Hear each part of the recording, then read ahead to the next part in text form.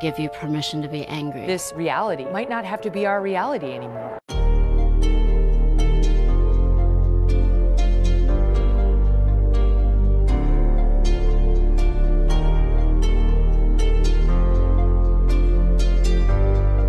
People are afraid, especially women. We're conditioned since birth to be polite. To be nice, to be kind, to be liked, to not make waves.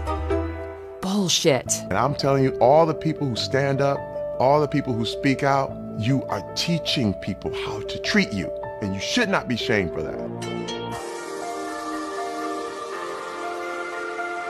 The shame is not ours to hold. The shame is on the perpetrator. Me Too can be a conversation starter, or it can be the whole conversation.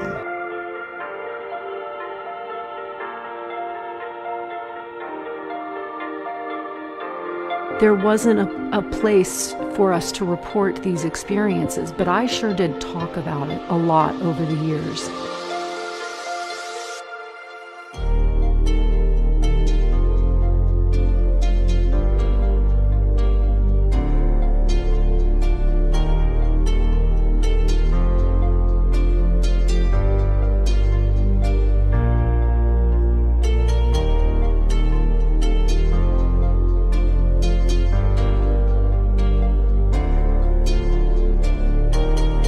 It took away the power from the predator and placed the power on the victim.